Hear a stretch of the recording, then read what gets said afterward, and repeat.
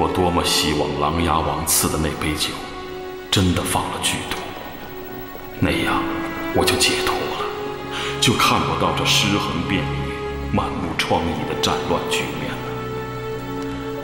我曾经发誓，就是粉身碎骨也要阻止这场战乱的发生，但是我没能做到。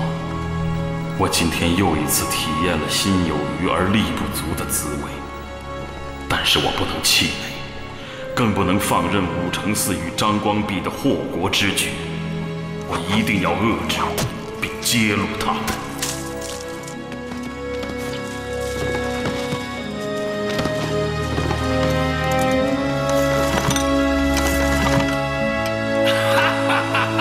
杀得好，杀得好，杀得好！杀得好！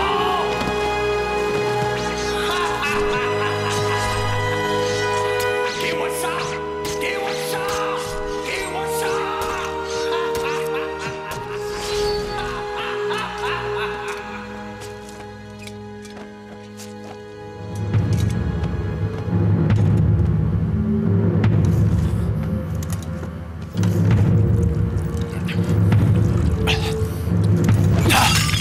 拿弓来！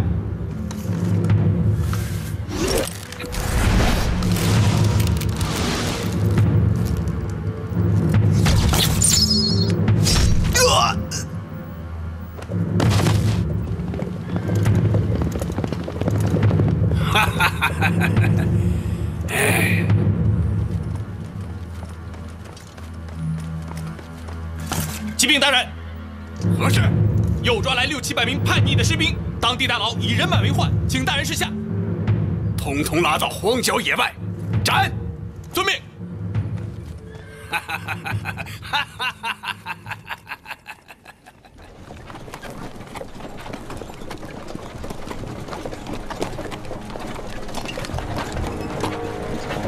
走，快点，快走，快走，快走！骰子，大人，怎么？那是怎么回事？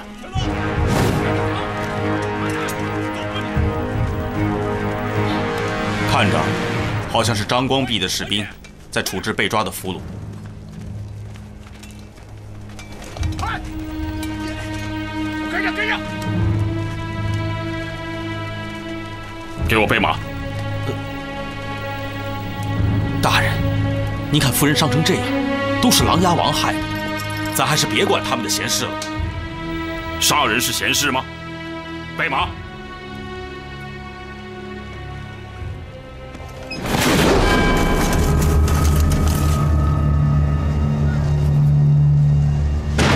斩！刀下留人！刀下留人！刀下留人！你是何人？竟敢阻止我等执行军务？大胆！此乃御命钦差狄仁杰狄大人，还不快跪下！参见！救命啊！救命啊！狄大人！救命啊！狄大人啊！狄大人！你们都起来！谢大人。他们是什么人？这些都是琅琊王于越王手下的叛逆，末将士奉大元帅之命在此监斩。他们有多少人？600-700人。这么多人都要杀？是。谁让你们在此滥杀降兵的？狄大人，末将也知道，他们中间有很多人都是被迫从军的老百姓，但是张大人说，他们追随叛逆，理当处死，下令斩草除根，除恶务尽。除恶务尽？哼，我看是草菅人命。张大人呢？在大营中。没有我的命令，任何人不得再行滥杀。撤！撤！住手！什么人？狄仁杰。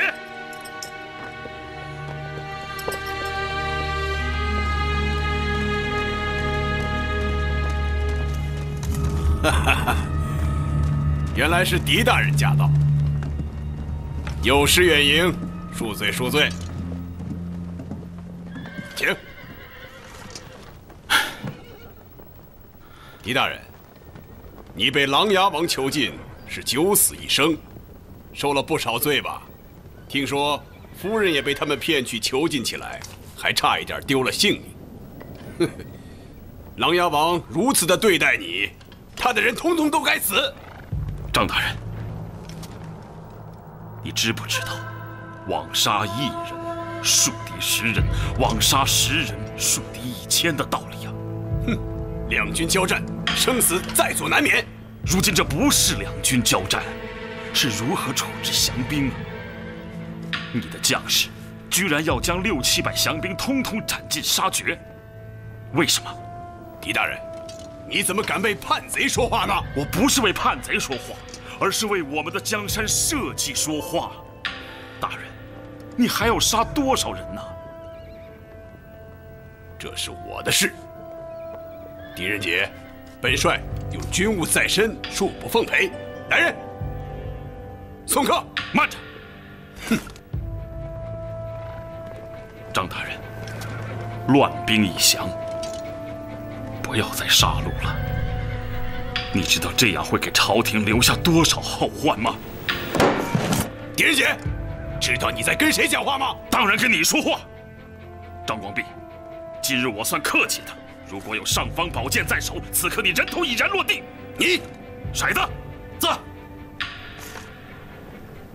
大人，御赐金牌在此，如朕亲临。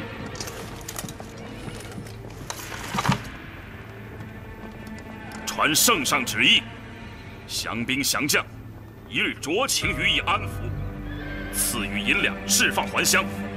汝南、富州受战争伤害，创伤难愈，免税3年。再有滥杀无辜、祸害百姓者，杀无赦。狄仁杰，你敢假传圣旨？御赐金牌在此，你敢说有假？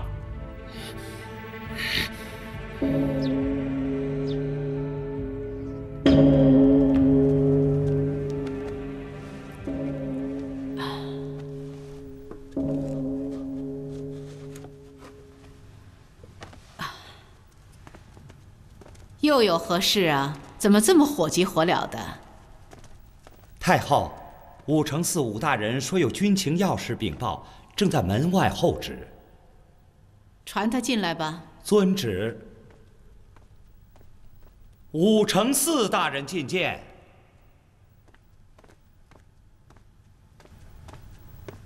直臣参见太后，太后千岁。好了好了，快说事儿吧。太后，张大人从亳州快马上书，请太后为他做主。哀家不看，你念吧。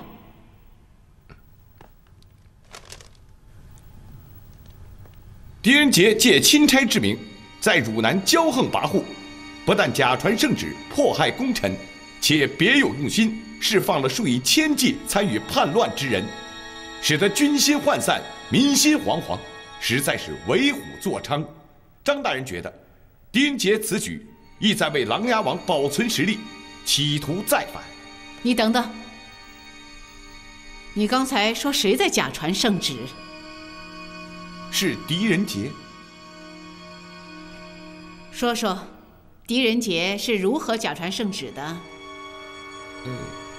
他以皇上的名义，将张大人俘虏的1000名叛乱士兵全部释放，而且还发给他们银两，送他们还乡。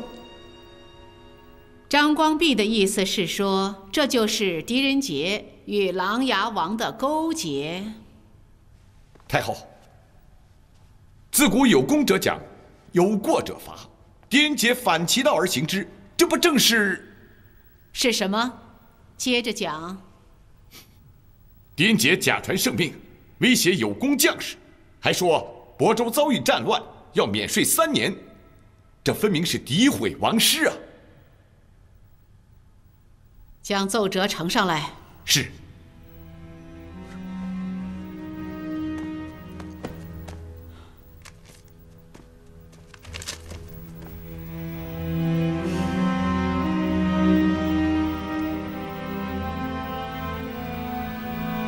狄仁杰有奏折来吗？尚未收到。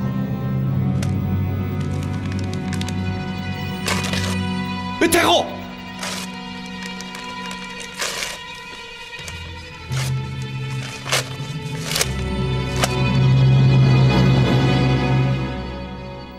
要处罚的不是狄仁杰，而是张光弼。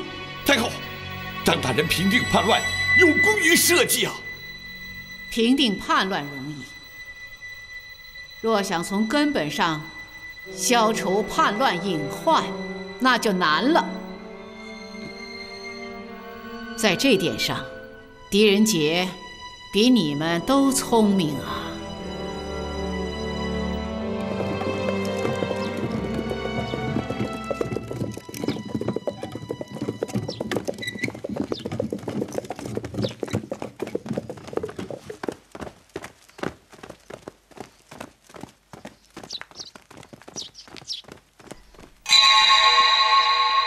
为临朝武士者，幸非和顺。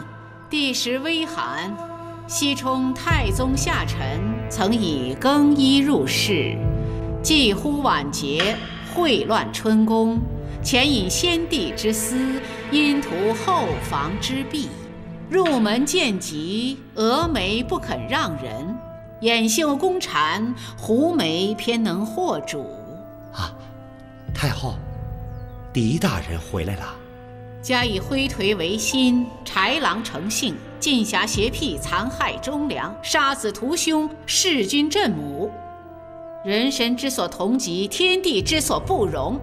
班声动而北风起，剑气冲而南斗平。阴污则山岳崩颓，叱咤则风云变色。以此制敌，何敌不摧？以此图功，何功不克？请看今日之狱中，竟是谁家之天下？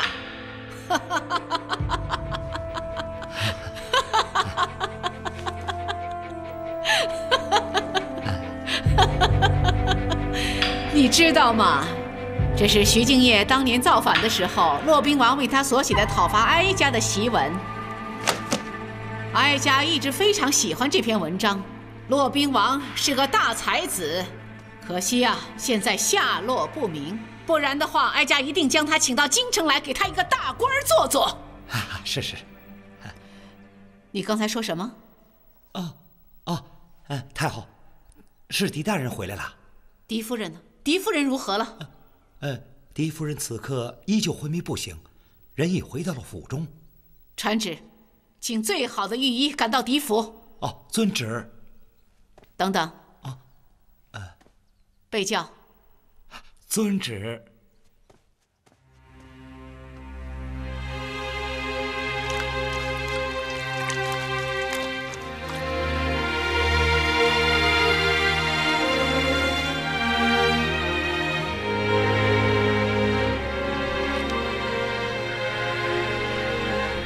夫人，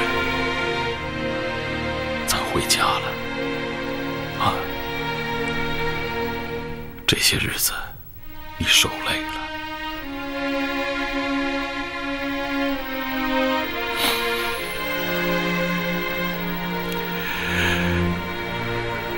你不是想儿子吗？待会儿我给你叫来。娘，娘，娘，孩儿回来了。娘，爹，娘怎么了？小声些。你娘受伤了。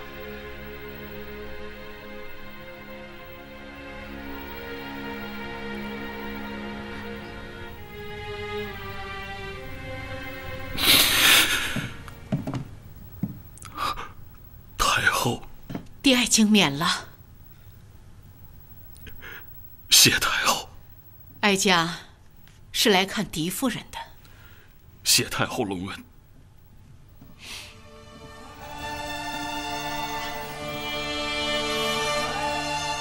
哀家应该感谢狄夫人才是啊。不敢。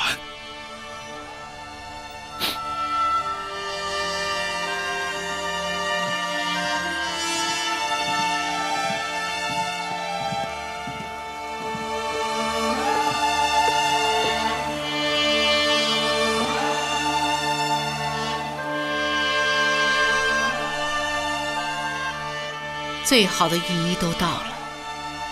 你放心吧，他们会有法子的。谢太后。你气色不好，累了吧？没有。你是不是有话要说呀？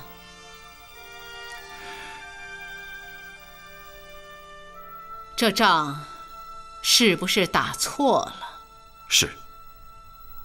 是错了。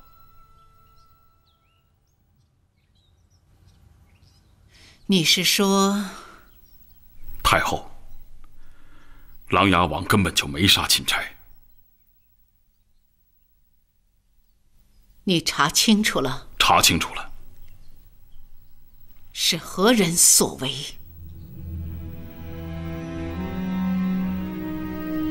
兵部尚书张光弼。皇上龙体欠安，太后临朝听政，有本奏来，无本退朝。太后，臣张光弼有本奏。讲。狄仁杰以钦差的身份，在亳州胡作非为，假传圣旨，擅自释放叛逆之罪犯。臣以为他如此做，是在长叛贼之气焰，灭朝廷的威风。臣恳请太后严惩此吃里扒外之小人，以正朝纲，安定天下。狄仁杰，臣在。有人参你在亳州假传圣旨，擅自释放叛逆的罪犯，你有何话讲啊？回禀太后，张大人所言，臣在亳州假传圣旨，释放俘虏，确有其事，但臣以为，那些兵卒只是在军中服役的普通百姓，是我大唐子民。不论越王、琅琊王千错万错，也不应该牵罪于这些无辜的百姓。如今战乱已平，汝南急需的是朝廷安抚，而不是无情杀戮。先帝常言，水能载舟，亦能覆舟。多行水涨船高之善，莫作水落石出之举。张大人于战后滥杀无辜，胡乱株连，分明是想将载舟之水变成覆舟之浪。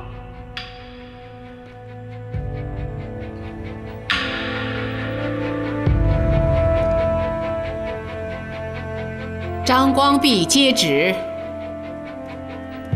臣接旨。张光弼未经朝廷允准克定亳州以后，大肆株连，杀戮降卒，致使汝南百姓人人自危，个个喊冤，实乃有悖于朝廷平乱安众之初衷，且于金殿之上信口雌黄，祸乱人心，搅扰朝纲，是可忍，孰不可忍？来人！在。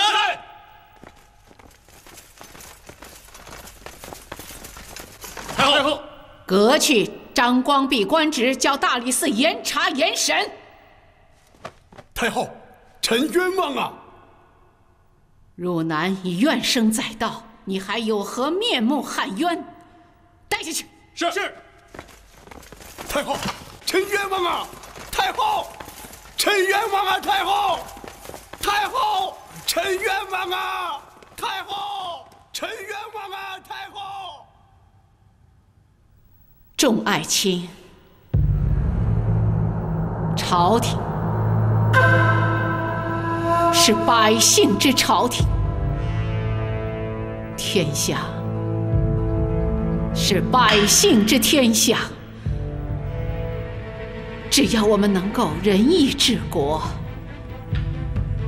能够善待天下之人，我们的江山社稷就会安定祥和。反之，像张光弼那样凶狠残暴、杀人如麻、不把人命当人命，那才是导致再次纷乱的罪恶之根源。太后英明。太后英明。太后英明。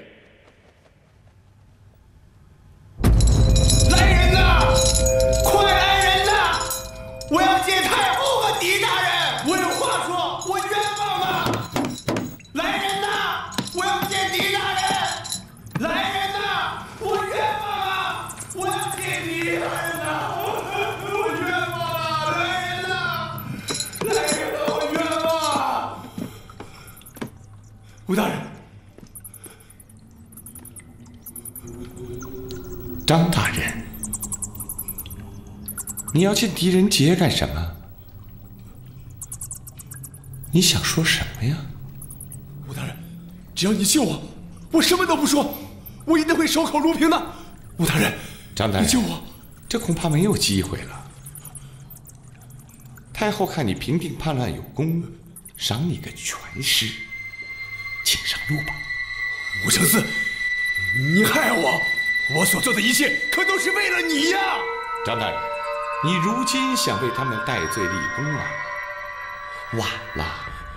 吴大人，只要你救我，我给你做牛做马都可以，一辈子报答你。这不行啊！你知道的事情太多了。我不说，我一定不说的，你放心。张大人，你很了解我做事的原则。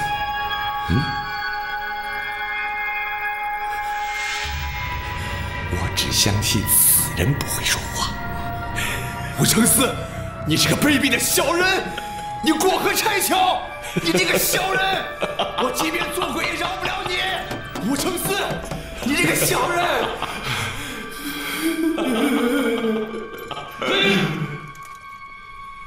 送张大人上路。是武承嗣。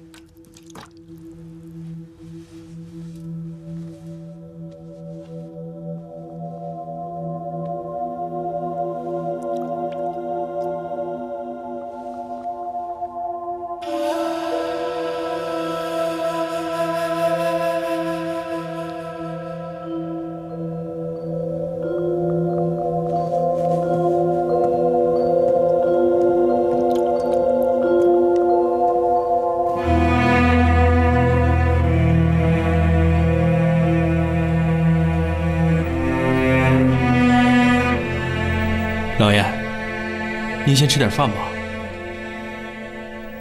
放那儿吧。老爷，您都2天没吃饭了。先放那儿。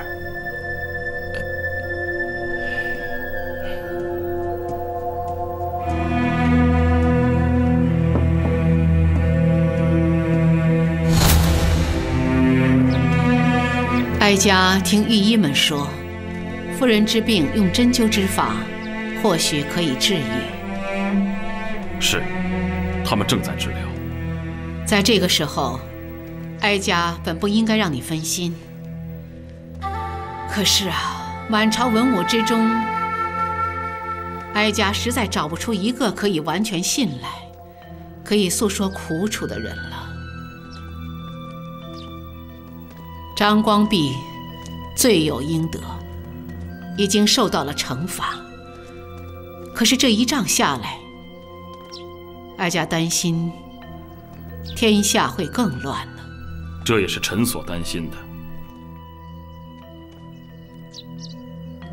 哀家让你考虑的事，考虑的如何了？什么事啊？挑起事端的是张光弼不假，可是这个王那个王的也并非良善之辈。他们整天都打着为贤而鸣冤的旗号，兴兵作乱。太后，李贤太子确实是冤枉的，他曾经亲自写信给琅琊王。写信？是啊，臣亲自送去的。那你一定看过了。臣看过。写的是什么？就一个字：和。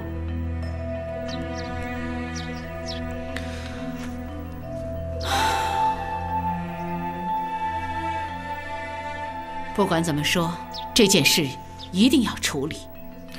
哀家不能为了一个儿子，让大唐的天下也整天处在战乱之中。要想出一个办法，而且是一个一劳永逸的办法。太后，行了，此事哀家就交给你了。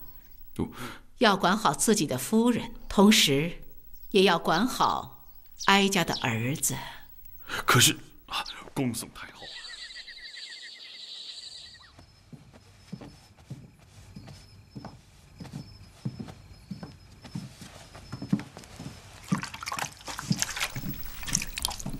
老爷，郭大人来看夫人了。哎呦，老大人未曾远迎，还请恕罪。狄大人，狄夫人好些了吗？好些了，劳您惦记。琅琊王行事太过分了。您请客厅用茶吧。不妨碍你照顾狄夫人吧？当然不妨碍了，有他们呢。请。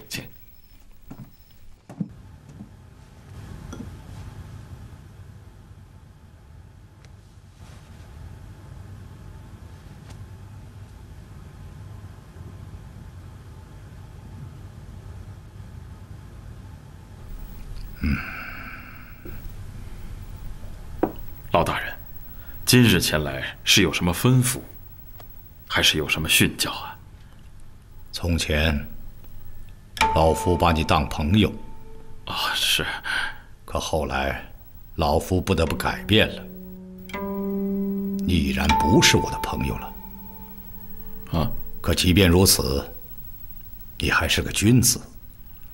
再后来，这个想法我也放弃了。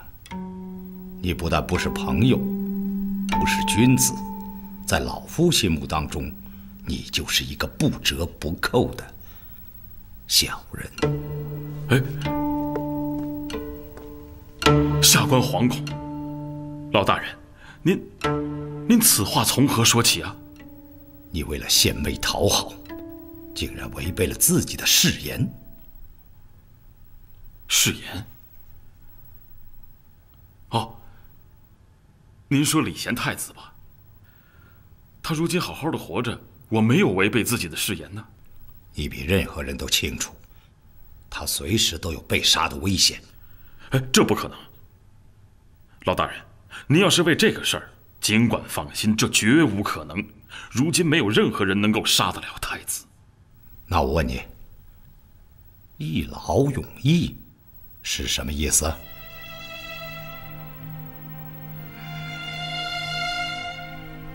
老夫想见太子。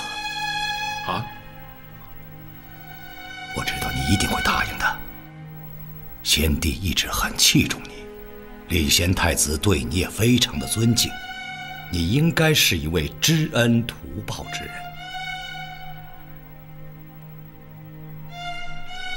您恕罪，下官办不到。老大人，自从假死事件之后，下官是不敢轻信任何人呐。我没有别的意思，您应该知道。下官若是答应这件事情，对您、对下官都不好。您是朝廷的顶梁柱啊，大人，您别再给自己添麻烦了。老夫可没有想大张旗鼓地进太子宫。可是老大人呐，监管太子的御林军中，耳目众多，这可是瞒不住的呀。你一定有办法。老大人呐，即便是下官不在乎，可是此事一旦传出去，您的处境会立刻变得很危险呐。这对老夫来说已经不重要了。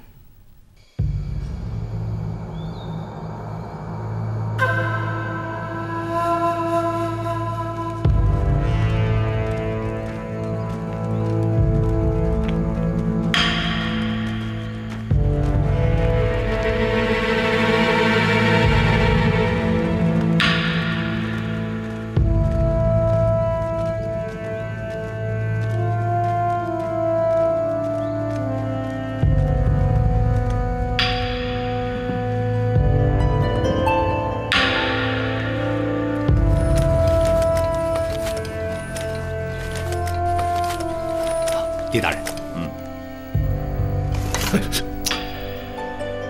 让他们见一面。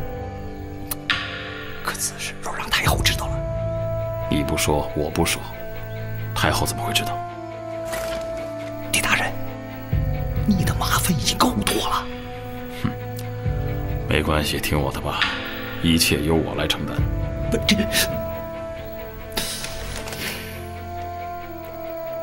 郭大人，我给你半炷香的时间，见了面就赶紧出来。多谢狄大人，跟我来。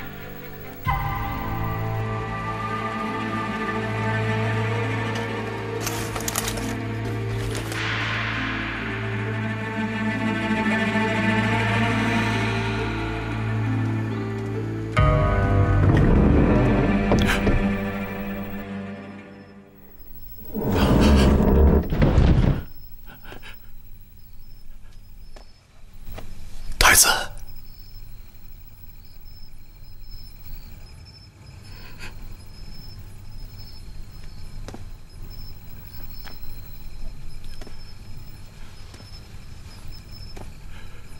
太子，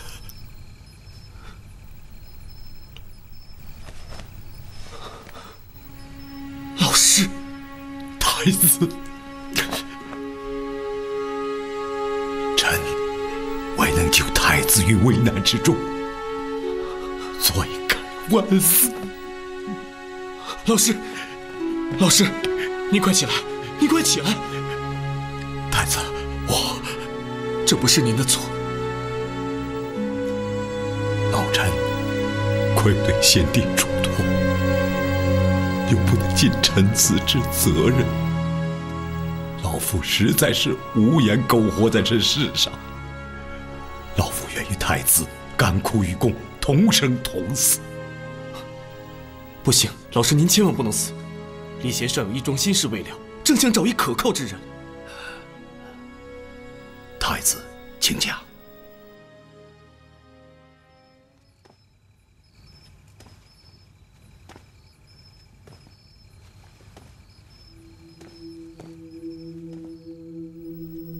我知道自己死期已近，不过这也没什么。灵宇之人早已将生死之事看得很淡了。但我最担心的有2件事：一是玲珑姑娘，二是我怀孕的妻子。她们是无辜的，不应该受到我的牵连。玲珑姑娘已然逃走，可太子妃至今还被关在一处偏院中。她就要分娩了吧？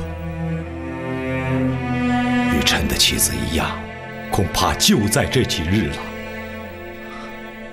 老师，受李贤一拜。太子，这可折杀老臣也。我想请老师帮忙，一定要设法保护我的孩子。太子放心，我保证。这块玉佩是当年先帝所留，请老师将它交给我的孩子。如果李贤的孩子与老师的孩子是一男一女，我希望他们结为夫妻；如果他们同为男孩或同为女孩，我希望他们结为异姓兄弟或姐妹。我一定会把孩子抚养成人，将来为太子报仇。不，千万不要再谈报仇之事。冤冤相报何时了？我只希望他能够好好的活着，不要再像他父亲一样经历那么多的磨难。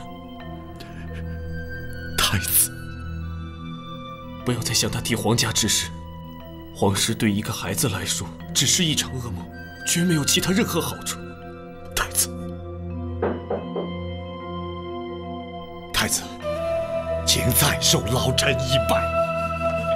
老师，老师。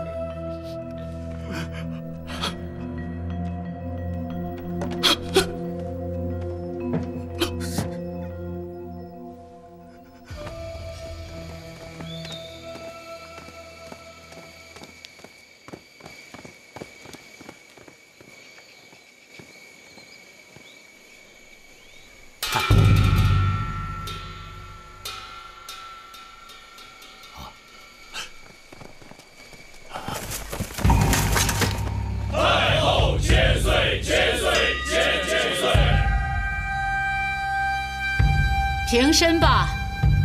谢太后。谁呀？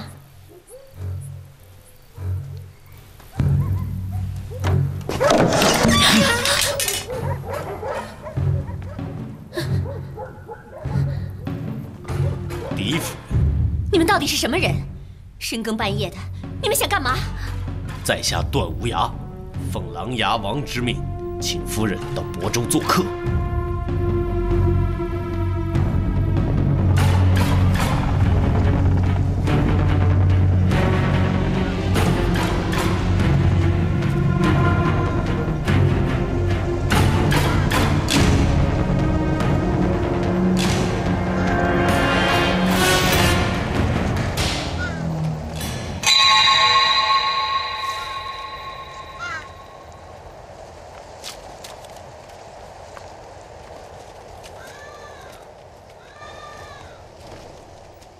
此处就是歹徒行凶的地方吗？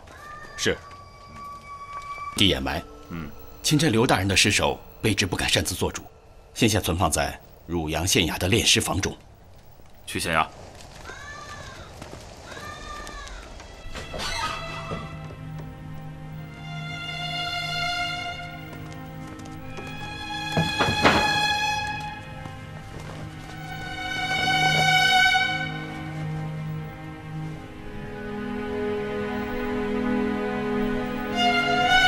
把尸首翻过来。是。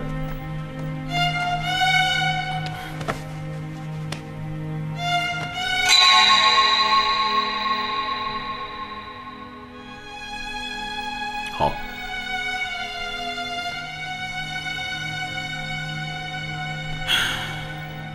有此一刀，足以丧命了。是啊，钦差大人与数十名护卫虽然与歹徒进行英勇搏斗，怎奈琅琊王手下将士均是骁勇善战之人，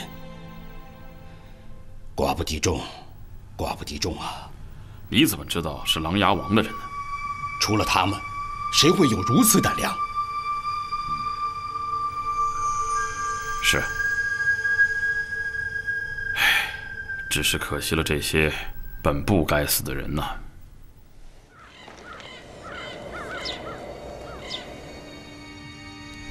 成了。成了，此番琅琊王跳进黄河，他也洗不清了。那狄仁杰呢？嘿嘿，皇差遇刺是天大担子，除了狄仁杰，谁还能破得了啊？也就是说，只要他去了汝阳，就等于进了虎口，想全身而退是不可能的。不是不可能，而是他根本就没有机会了。他2次坏了琅琊王的好事，琅琊王连吃掉他的心都有了。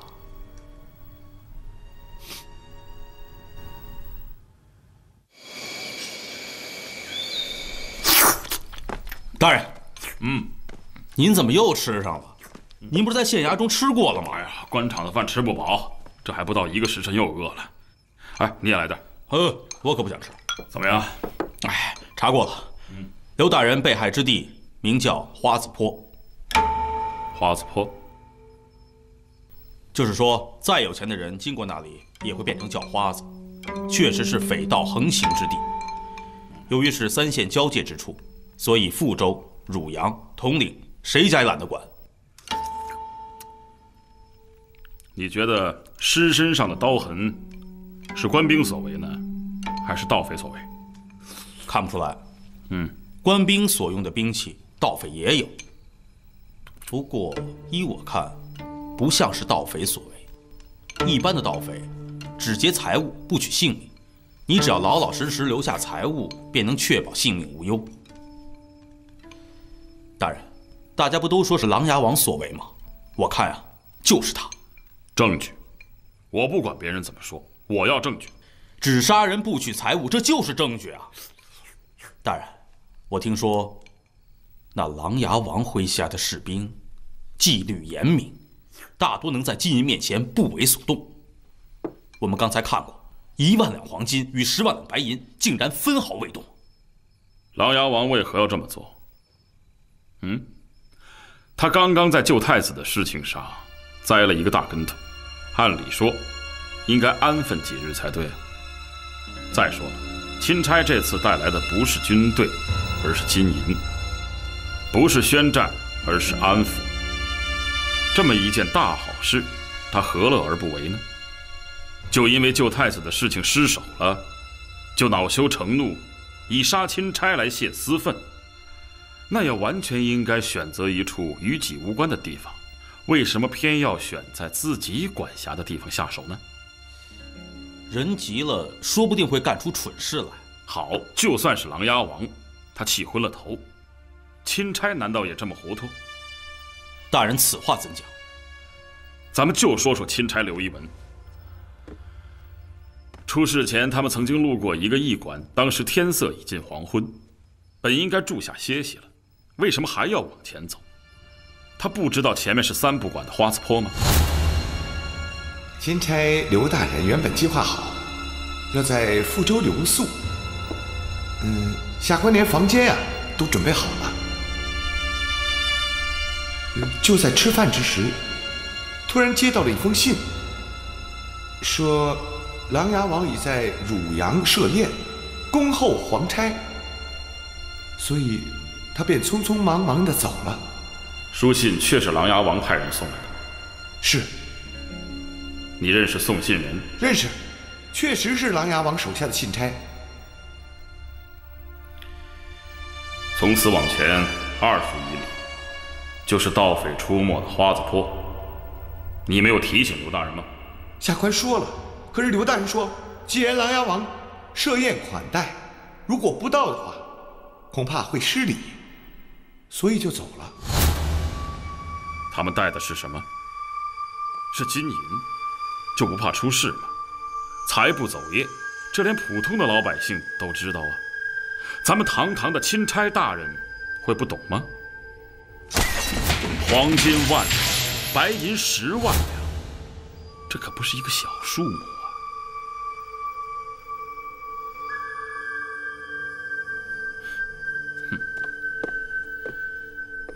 这么简单的一桩凶杀案，有如此多的破绽，你不觉得奇怪吗？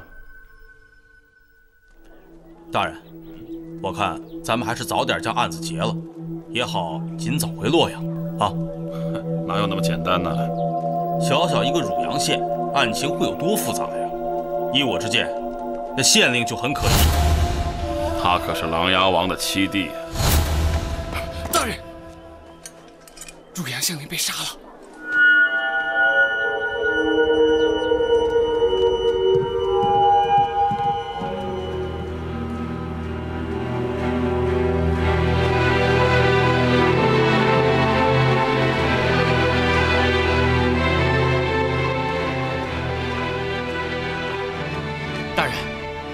回事啊？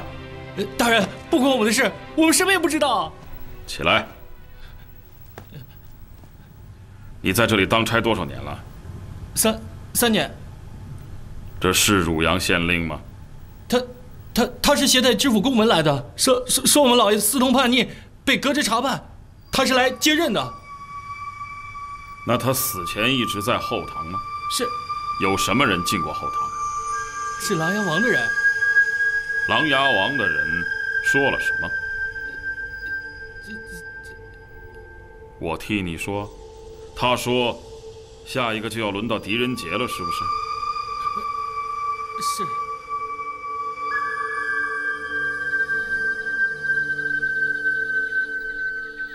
大人，我现在明白了，有人打着琅琊王的旗号杀人，然后再嫁祸给琅琊王。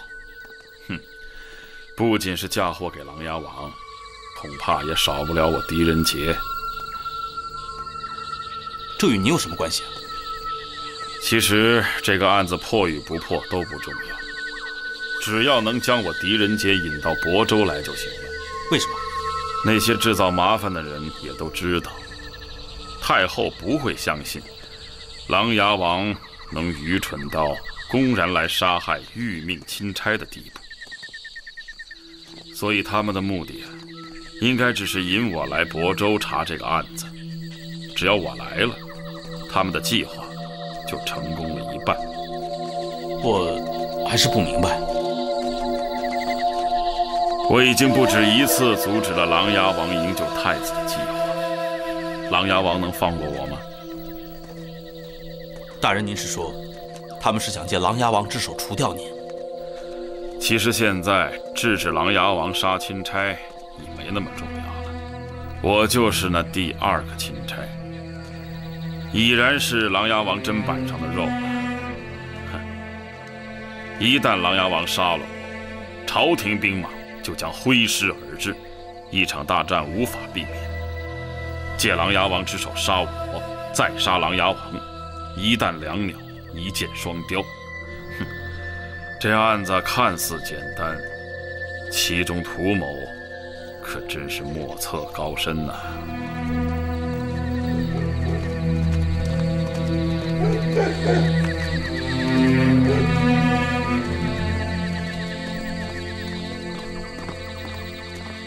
骰子，大人，你带弟兄们回京城吧。烦请李多作将军向太后禀报，就说钦差遇刺一案，案中有案。那您呢？哼，我呀，怕是回不去喽。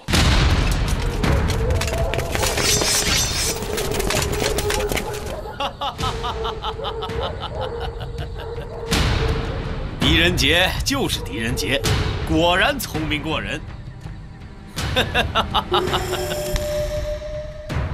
我知道你的暗器功夫不错，不过你最好不要乱动，否则你们都会变成标靶的。段将军，狄某初到亳州，你就这样招待客人啊？狄大人，如果你还想让你的手下活在世上，就必须听我的话。好啊，那就放他们走，我留下。大人，你们4个好生保护大人。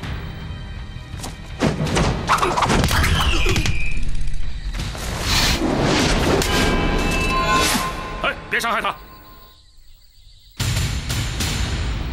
你最好将我放开。你放了他，我就放了你，大家互不相欠。放不放，我说了不算。老爷，老爷，好，好，但你最好是言而有信。大人，撤！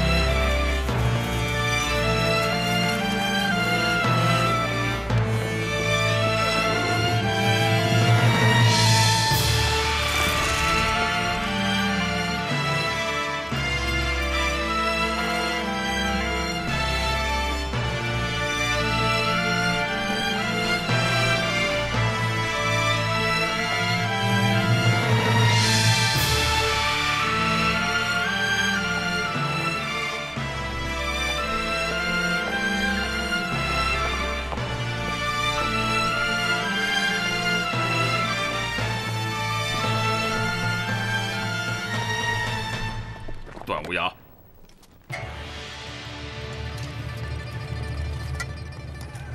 狄大人，我亳州的兵马如何啊？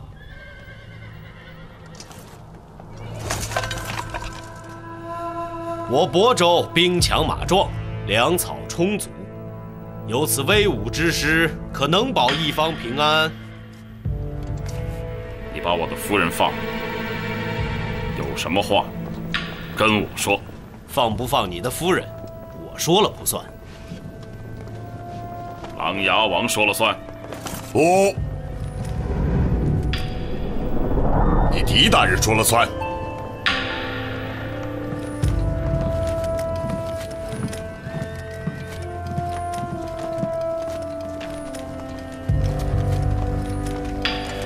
大帅，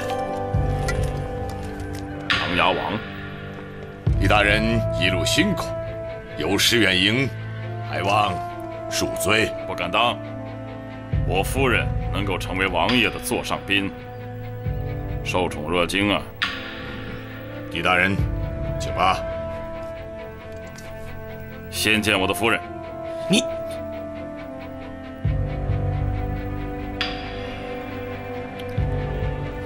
段将军，末将在。带狄大人去见夫人。是。狄大人，请吧。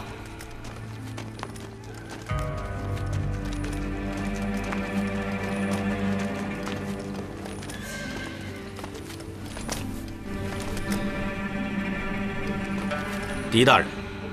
京城看守礼贤太子呢，也不过110余人罢了。我用如此多将士为夫人保驾，这也算对得起你了吧？即使一个人没有，他也不会跑。为什么？因为她是我狄仁杰的老婆。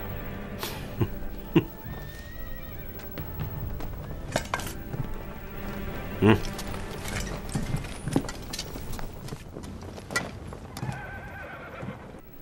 夫人，夫人，你真是受委屈了。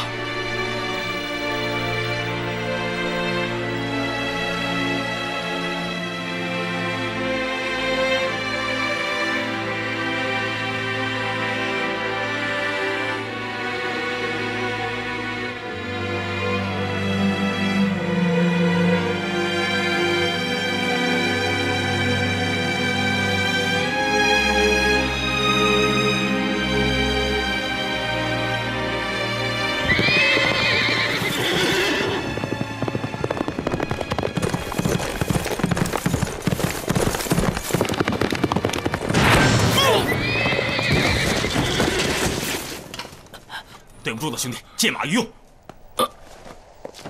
撤！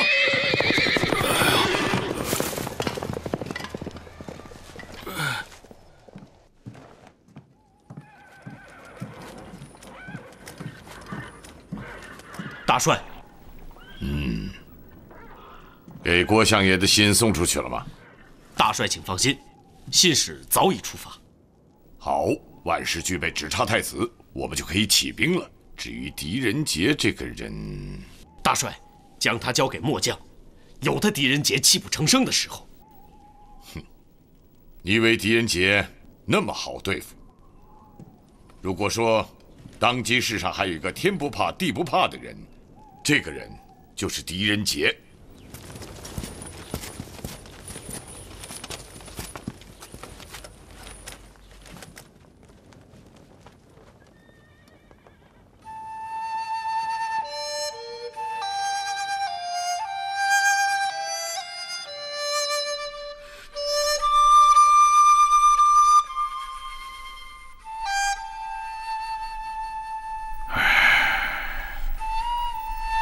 真好啊！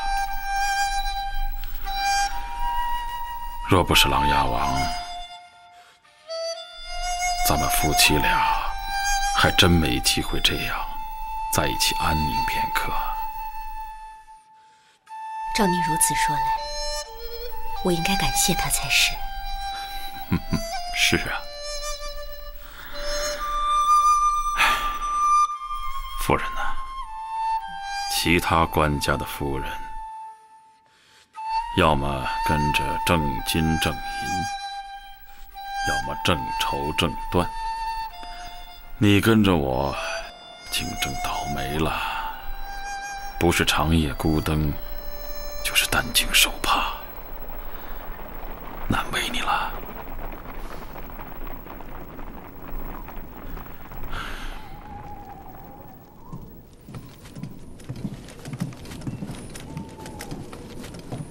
大帅，早就想请狄大人到亳州来做客，一直没有机会。今日总算有朋友帮助，了却了本王的心愿。承蒙抬爱。狄大人，我的手下不太懂朝廷的规矩，给你添了不少的麻烦，还望你多多见谅。有话直说。好，狄大人直言快语，令人敬佩。既然都是爽快之人，客气话我就不多说了。今日邀你前来，是想请你帮本王一个忙。从成都府到洛阳城，你2次坏了本王的大事，本王的手下对你十分不满啊。当然了，不满归不满，毕竟还是能够理解。各为其主吧，理当尽心竭力。你等等，什么叫各为其主啊？你别忘了，大唐是李家的大唐，不是武家的大唐。李家的、武家的，什么叫大唐？老百姓叫大唐，只有一个大唐。李贤太子遭奸人陷害，泣血蒙冤，是天下共知的事。哎呀，非也，这树林之大，怎能不出几棵病树？只因为这几棵病树，你就要伐掉整个树林？狄仁杰，休要多话，交出太子，我们自可免你一死；不然的话，明年的今日就是你的忌日。段将军，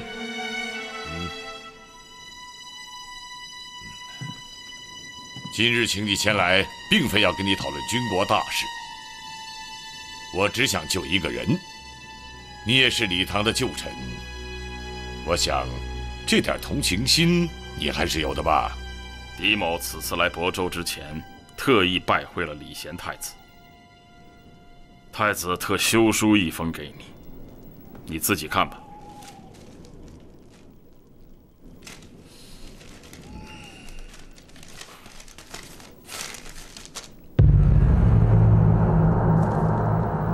这是什么意思？据狄某理解，太子的意思无非8个字：彼此交好，以和为贵。以和为贵？可是有人故意冒充汝阳县令，暗中刺杀钦差，嫁祸于我。你说，这是以和为贵吗？你既然知道是嫁祸，为什么还要上这个当呢？琅琊王，李贤太子这封信可谓是一字千金呢。常言说，兄弟如手足，百姓如父母。这手足不可断，父母不可辱。还是那句话，多行水涨船高之善，莫作水落石出之举。无水则无舟，无动则无防，无百姓则无天下。狄仁杰，你少说这些废话，赶紧给那个妖后写信，让他拿李贤太子来交换你妻子。这是先皇所说，你敢说这是废话？哼，琅琊王，我再提醒你一次，你要交换的可不是一个人，而是一场战乱呢。我们有10几万虎狼之师，难道还怕你不成？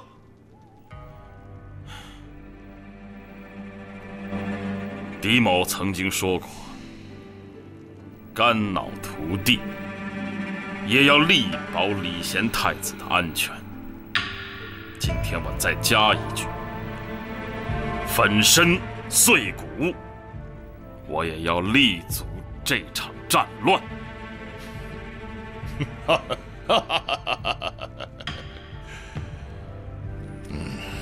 狄大人，你是属猫的，有9条命。大帅，杀了他！狄大人，本王从来不杀手无寸铁之人，但是你若将本王逼急了，未尝不可破例一次。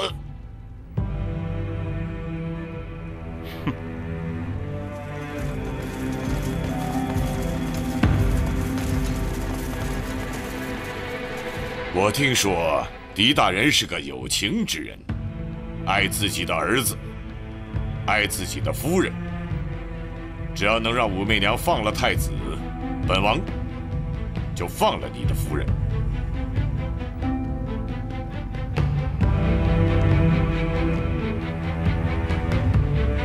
真没想到啊，堂堂一位大元帅，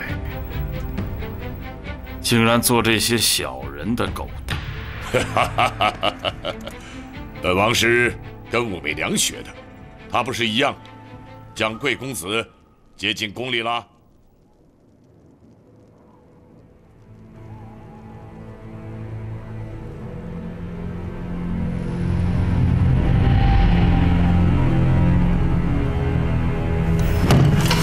狄仁杰，本王的忍耐是有限度的。琅琊王，你要还算个男人的话，就把我夫人和随我前来办案的兄弟给放了。你不就是要个人质吗？我留下来给你做人质。多说无用，立刻给武媚娘写信，只要她放了太子，我立刻放你的夫人。太后若不答应呢？那就要赌一赌你狄大人的运气了。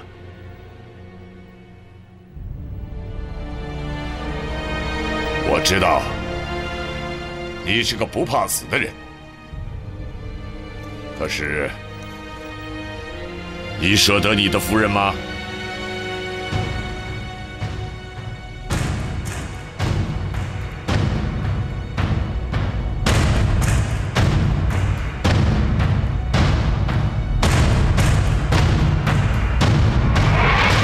舍不得。好，立刻修书，笔墨伺候。来人！狄大人，请吧。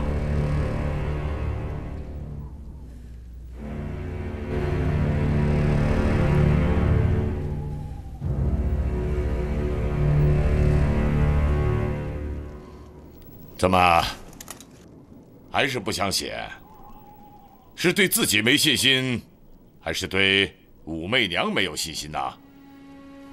你跟她鞍前马后，出生入死，她这点面子总会给你吧？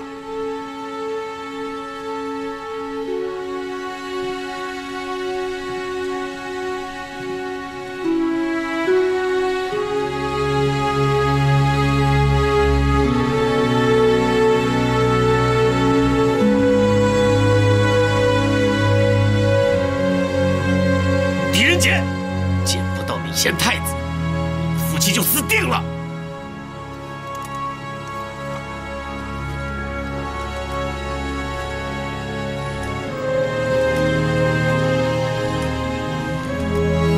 狄仁杰，我给你时间考虑，要么放了太子，要么舍你妻子，你自己定吧。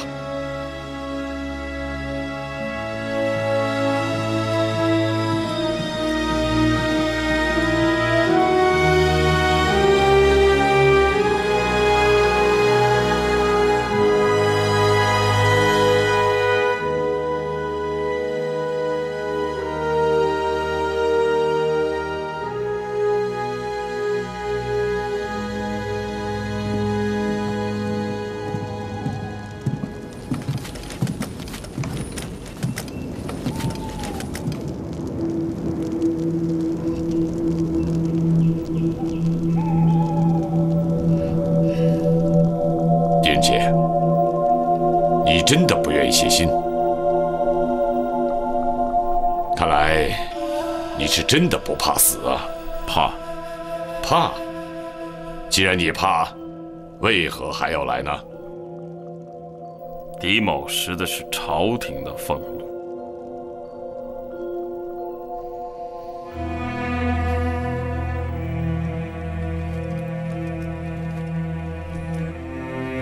看来武媚娘有你这样的人在身边，实在是她的幸运啊。可惜啊，像我这种笨人，一般都没什么好下场。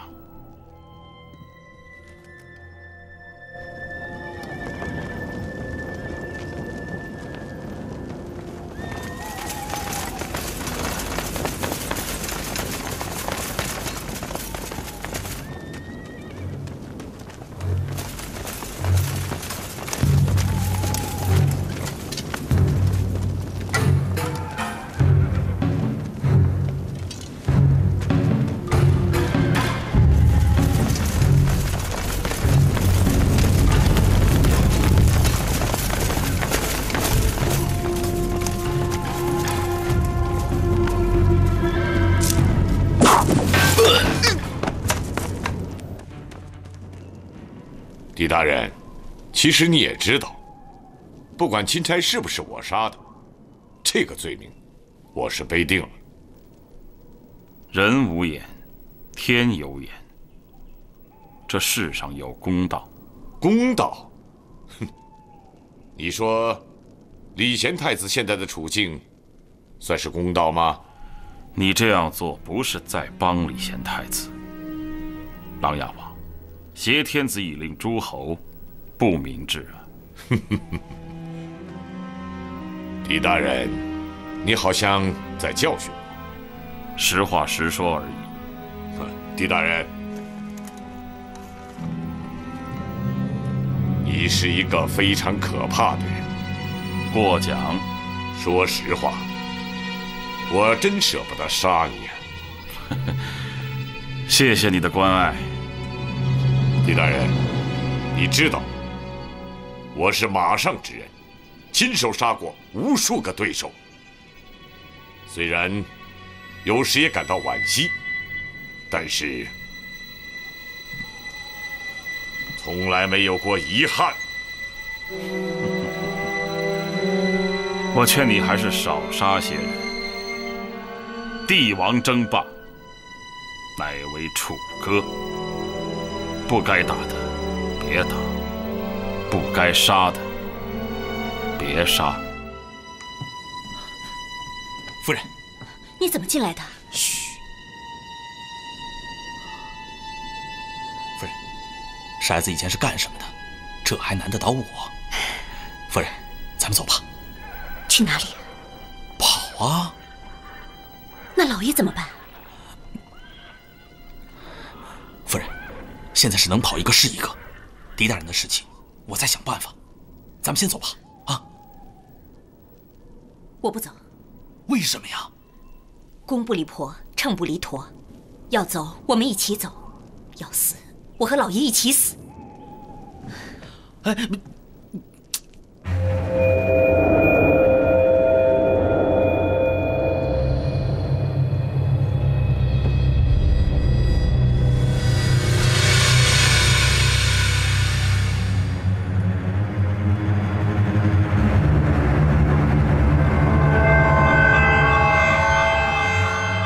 狄大人，这是段将军亲自为你调制的，喝了它，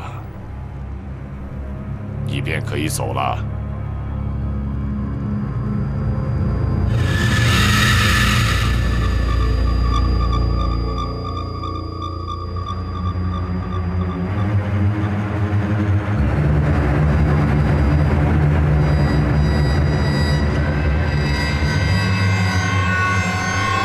筛子，听我的，赶快走。夫人，琅琊王既然将我请到这里，我岂有不辞而别的道理？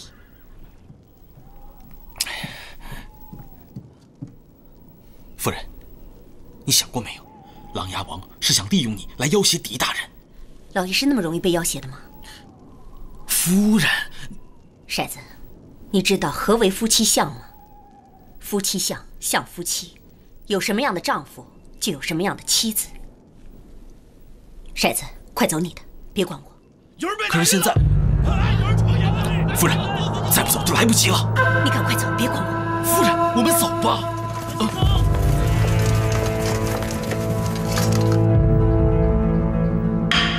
我有一个请求，请讲。立刻放了我夫人和那些同行办案的兄弟。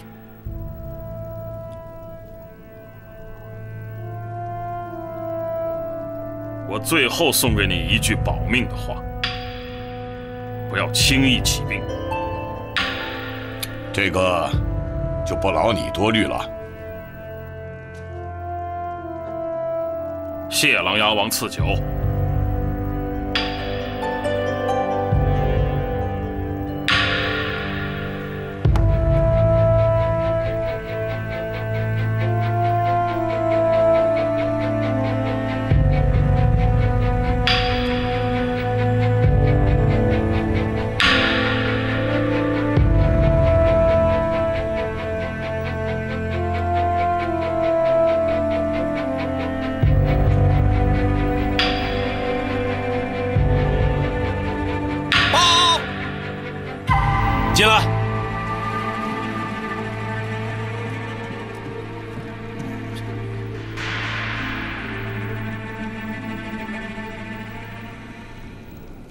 带起来。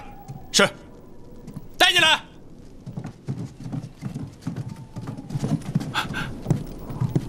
夫人，骰子。狄大人，在我琅琊王的军营中，还没有一个人能逃得出去。当然，死人就另当别论了。琅琊王，你出尔反尔！我答应放你，并没有答应放他们。当然，如果你愿意修书的话，卑鄙！等等，你就是琅琊王，是你将我绑到这儿来的。不错，给狄夫人松绑。不必。狄夫人，请坐。不用了，站着说话气顺。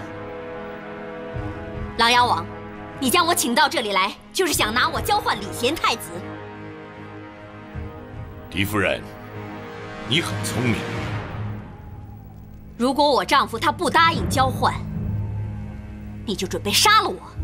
狄夫人，你的丈夫也很聪明。他要是聪明，他早就将礼贤太子给放了，还用等到今日？他要是聪明，就不会明明知道有人要害他，还要跑到亳州来为你这个琅琊王洗冤屈。我看他一点也不聪明，他是这个世界上最大的傻瓜。夫人，闭嘴！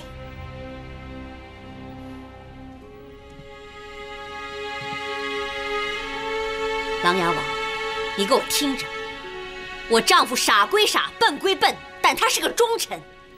那种杀人害命、伤天害理之事，他做不出来。你不就是想打仗吗？有了礼贤太子，你不就可以师出有名了吗？你有没有妻子？有没有孩子？你就不怕刀枪无眼要了他们的命？你大胆！你闭嘴！这还叫大胆？本夫人比这更大胆的，你还没有见识过呢。当家的，他们逼你了是不是？他们逼你拿妻子换太子了是不是？放羊的吓唬割草的，酿酒的欺负酿醋的，这天底下还有没有公理了？当家的，你给我听着，咱不是那种怕死的人，但咱就是死，也要死出个名堂来。躺要躺得直，站要站得直。让小小的一个琅琊王叨叨几句不算什么，就是让皇上、太后叨叨几句也不算什么。可是要让全天下的老百姓都指着你的脊梁骂你是个奸佞，骂你是个小人，骂你是个吃人饭、长狗牙的东西，那就抬不起头来了。不光是你抬不起头，你的祖宗八代、儿孙后代都抬不起头来了。狄仁杰，你照顾好我儿子。